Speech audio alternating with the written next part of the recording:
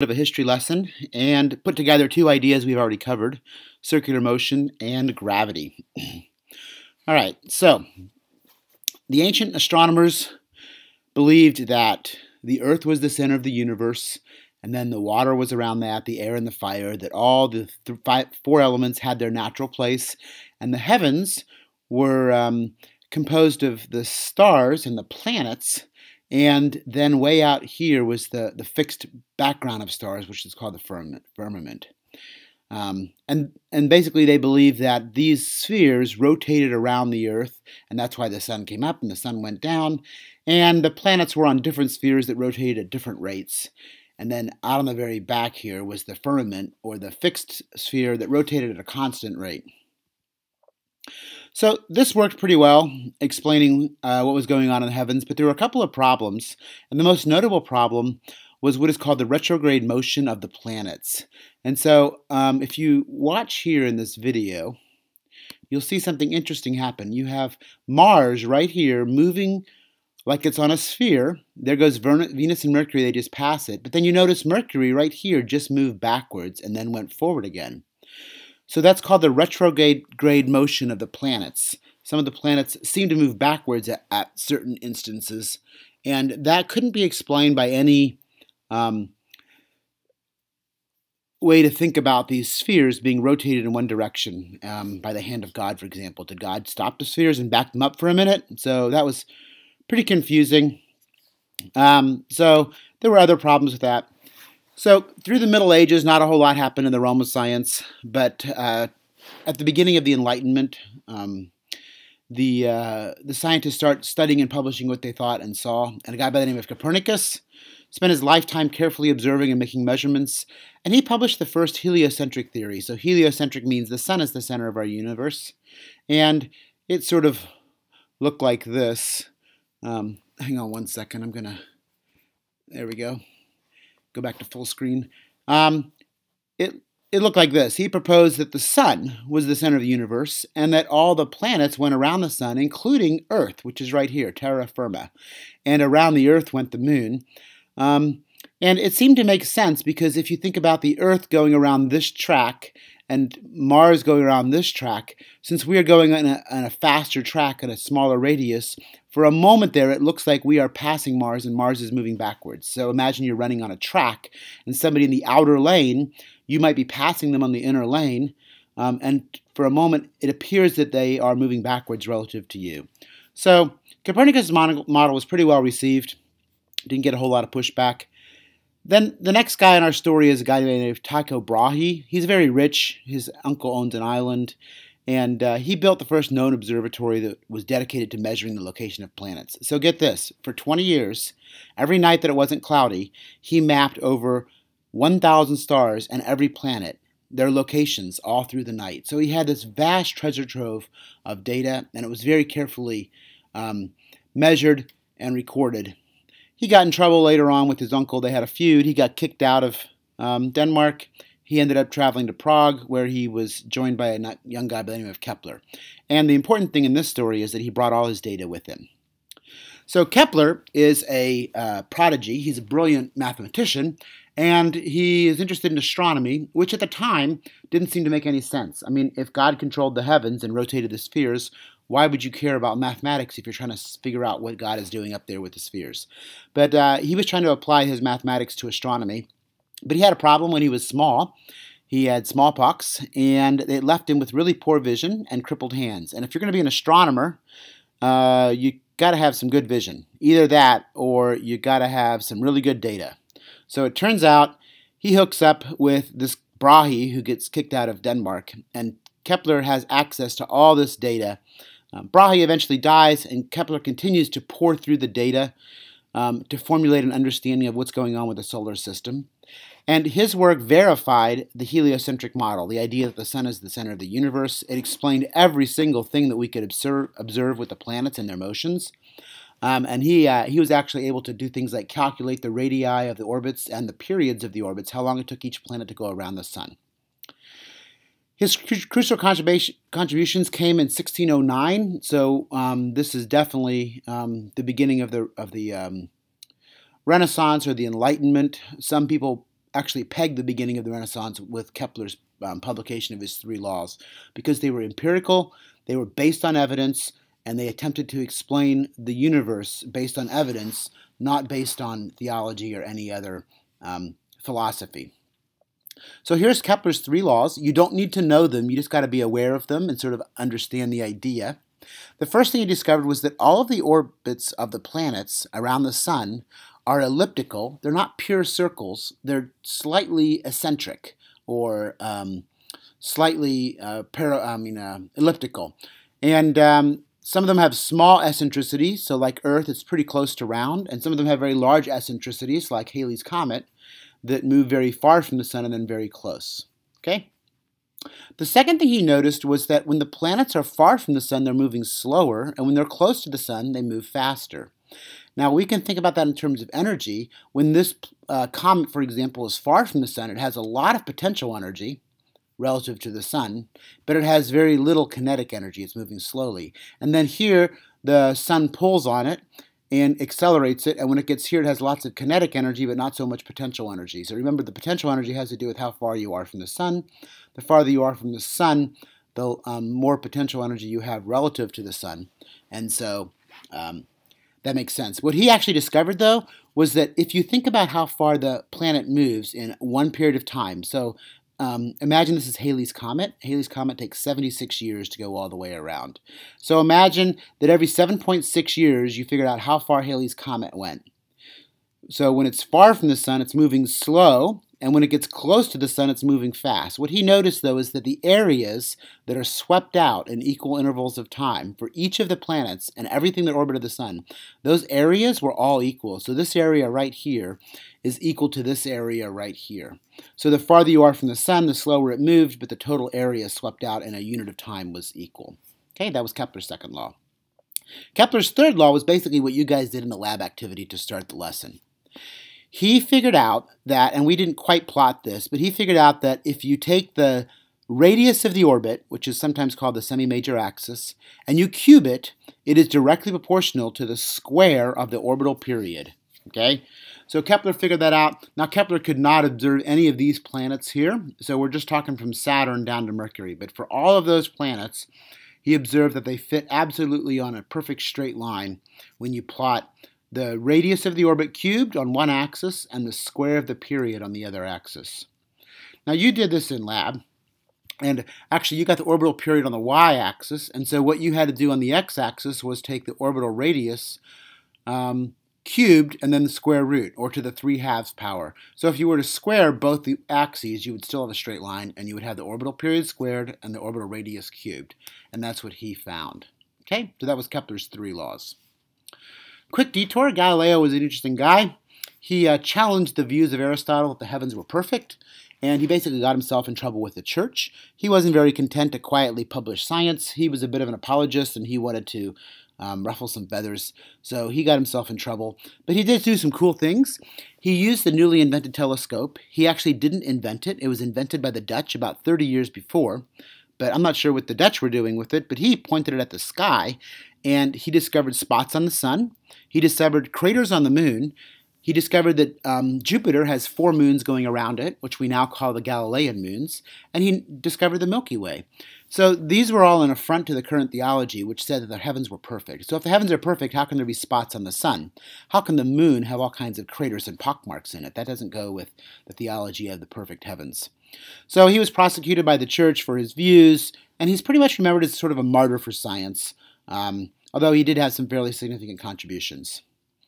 All right, so back to Newton.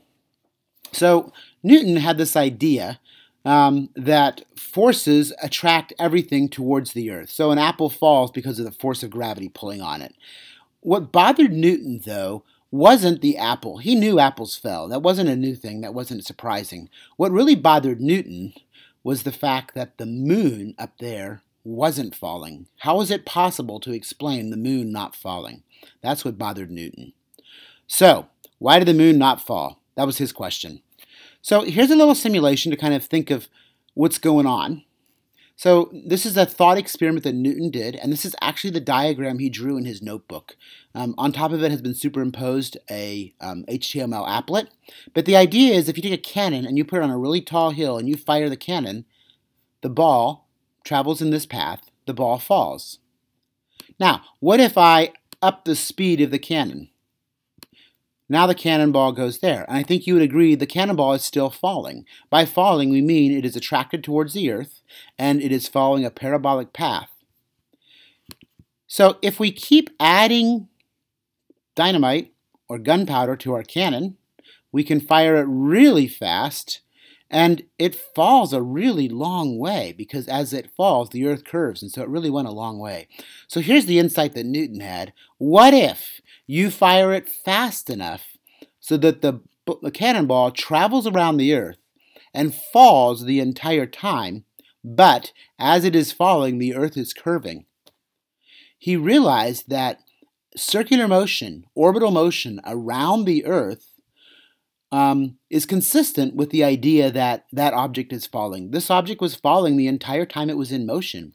It's just that it was going a very special speed and it fell at the exact same rate the earth curved.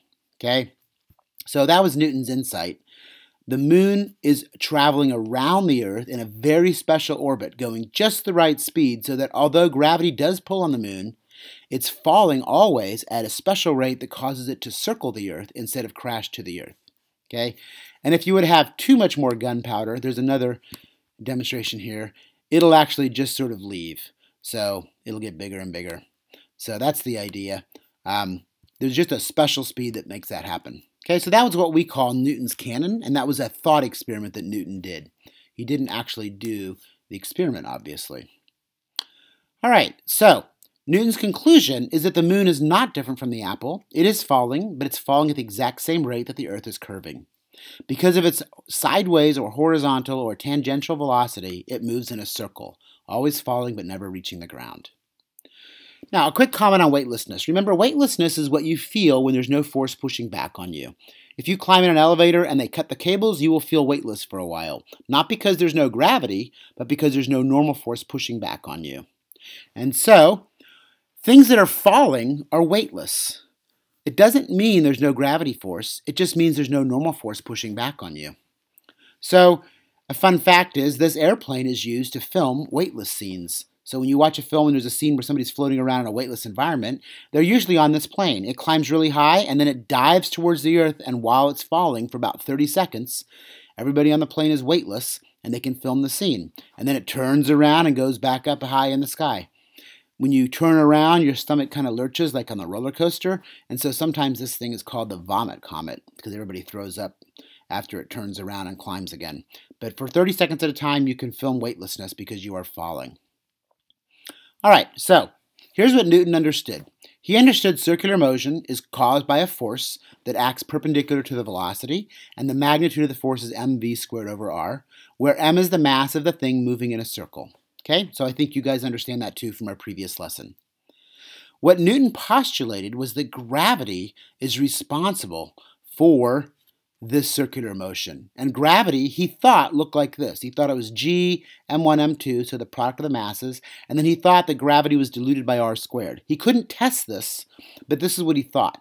So he wondered what would happen if he attributed the circular motion, the force making the moon move in a circle, to gravity. What would happen? So he realized that gravity could be the mechanism that explains the orbits of the planet. You don't need the hand of God, you've got gravity pulling on it. Gravity can provide the centripetal force that keeps the planets and the moons in orbit. So the big idea that Newton realized is that the centripetal force could be caused by gravity. Gravity could be the centripetal force. Now remember, he's not sure of gravity yet. He needs some evidence to confirm that. But he thinks that's the way it should be. So let's do an experiment. Let's think about what would happen if we had a large central mass and a little mass m rotating around the central mass. Okay? We are going to define capital T as the period, which is the time it takes this guy to go all the way around. And we're going to be really careful. Big M is the mass in the middle, and little m is the mass of the thing that's doing the orbiting. Okay? It's the thing moving in a circle. So the force of centripetal force equals the gravity force Newton proposed. That means that mv squared, the centripetal force, must equal gmm over r squared. And I think you realize the masses, the little masses, will cancel, and one of these r's will cancel. And that leaves us with this equation. The mass and that r cancels, you leave v squared equals gm over r. So first of all, Newton realized this tells him what velocity an object must be moving to move in a circle. If you know g, the universal gravitational constant, and you know the mass of the object in the middle, and you know the radius of the circle, you can figure out how fast the object must be moving to move in a circle there. Let's keep going. The velocity you go is the distance divided by the time. So remember, one lap around is a circumference, and that distance is 2 pi r. So the distance it goes is 2 pi r, and the time it takes we defined as the period. So the period right here, t, is the time it takes. So another way to express the velocity is the distance, 2 pi r over t. We can plug this 2 pi r over t in here for the velocity. So see here we have velocity squared. So we're going to get 2 pi over t squared equals gm over r. I can go ahead and square everything here. I get 4 pi squared r squared over t squared equals gm over r. You can then cross multiply here to clean it up a little bit. And then I'm going to solve for t squared there. If I solve for t squared, it looks like this. I'm going to factor out the r cubed here out of the fraction and write it like this. And there we go. So this is what ought to happen if gravity is the mechanism responsible for circular motion, okay, for orbital motion. Now, he got this result. Remember, he's not sure gravity's right. He just thought gravity was right. But when he got this result, he knew gravity was right because this was a result he had seen before. Kepler had already showed that the orbital period squared is proportional to the orbital radius cubed, and that, or another way to write that is, the orbital period is proportional to the radius to the 3/2 power. Kepler had already found this. He found this by plotting the data he measured taken from Brahe. So this was not a theory. This was evidence, and his theory, his idea, actually lined up perfectly with what Kepler had already measured, the mathematical model Kepler had already found for the actual relationship between the orbital period and the orbital radius. And so that gave Newton confidence. So the idea is, hey, this law of gravity, maybe it's gm1 m2 over r squared. If that's true, that leads to a prediction. The prediction was that the period of the orbit squared should be proportional to the radius cubed. And that was confirmed by experimental evidence collected many years earlier by Kepler. That gave him confidence that the idea was valid. So many scientists after that went on to build and extend this idea of gravity, and they made more and more predictions. They made predictions about how long it should take the moons to orbit Jupiter. They made predictions about comets, and every single time they were confirmed. And so after many, many iterations of this process, this idea became a theory, and so we call it the theory of gravity. In science, the word theory doesn't mean, it's a guess. In science, the word theory means it is a rock-solid, thoroughly tested explanation for the way something works. All right, so here's an example problem I'm going to do, and you can kind of pause it to slow it down because I'm going to kind of whip through it pretty fast, but I'm going to start by a simple example of small numbers. Imagine we've got a big, huge chunk of ice out in deep space. So think about a cube of ice the size of a school bus. It's 2.0 times 10 to the 5th kilograms. And there is a rock, 1 kilogram rock, so I don't know, like a softball. And if you just give it a nudge at the right speed, that rock will orbit the chunk of ice. Okay, so the question is, what speed do we need to give it, and how long will it take to go around? All right, so we're going to answer 5 questions. The first question is, what is the force of gravity between the two objects? You guys know how to find the force of gravity. It's gmm over r squared. You can plug in all the numbers. It's 15 meters from the center of the ice ball. And you can work out that the force of gravity turns out to be basically 59 billionths of a Newton. It's a tiny force. And so you can imagine this rock doesn't have a whole lot of force tugging on it, making it move in a circle. It's going to have to move pretty slow. So the second question, what is the centripetal force causing the rock to move in a circle? Well, that's a trick question. The idea is that the force of gravity is the centripetal force. So the centripetal force is the force of gravity, which is the same as our previous answer. Now, how fast can it be moving? So remember, The centripetal force equals mv squared over r. And since we know the centripetal force from the previous slide, and we know the mass of the rock, and we know the radius, we can solve for v. So I'm going to solve for v, and you can plug in the numbers. And it turns out it's moving about 0.94 millimeters every second. Okay, not very fast at all. Takes more than a minute to go a foot. Okay. All right, so now that we know the velocity, we can calculate how far it goes in one orbit. So this is the circumference. The circumference is 2 pi r, so that's the distance it goes. And so you plug that in, and that's 94 meters. So now we know the velocity. We know the distance. We want to figure out how long does it take the time. So remember, the distance equals the rate times the time. If you want to find the time, take the distance divided by the velocity. So we're going to take the distance it goes, which was 94 meters, divided by the velocity, and that tells us the time. It's about 1.0 times 10 to the 5th seconds, which turns out to be close to 28 hours. So it'll take 28 hours for this rock to circle a chunk of ice, because the force of gravity is so tiny, it cannot be moving very fast. If you made it move faster than that, it would just fly off and leave. Okay? All right, here's a second example, which I'm going to solve algebraically. The space station is up there above the Earth. It has a mass of about 420,000 kilograms, and it's 254 miles above the surface of the Earth. This is called low Earth orbit.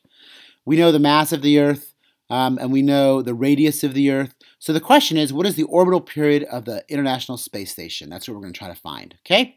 So we're going to do this algebraically. I'm going to call the mass in the middle big M. The space station is little m. The height of the space station above the Earth is 254 miles, which you can convert to meters. And so the radius of its orbit is the radius of the Earth plus its height above the Earth, which turns out to be 6.78 times 10 to the 6 meters. All right, so we're going to say algebraically the force of gravity equals the centripetal force. The force of gravity is g/mm over r squared. That equals mv squared over r. Little m cancels. One of the r's cancels. We plug in for the velocity the distance over time, which is 2 pi r over the period. We plug that in here and square everything, and we get this equation. We cross multiply, and we get this equation, and we are trying to find the period. So the period is going to be this mass divided by gm, and then the square root of it. You can then plug in your numbers, and it turns out to be 5,562 seconds, which is about 92.7 minutes. So the space station goes around the Earth every 92.7 minutes. That's the time it's got to take, because it's got to have just the right velocity so that it's like a bullet, right? It's got to fall at the exact same rate the Earth is curving. Okay, so for this altitude, 256 miles above the Earth, it's got to have an orbital period of 92.7 minutes. Okay, and if you go back here and look at this relationship, if r gets bigger, t gets bigger. It takes longer. So the bigger and bigger the radius, the farther and farther it is from Earth, the more time it takes to orbit the Earth. Okay? All right. So you're going to use this idea to solve some problems. All right? So there's a problem set for you to work on next. Thanks for watching the video. Sorry it was kind of long, but you'll be fine. So go ahead and work on the problem set next, and you can email me if you have any questions. Okay.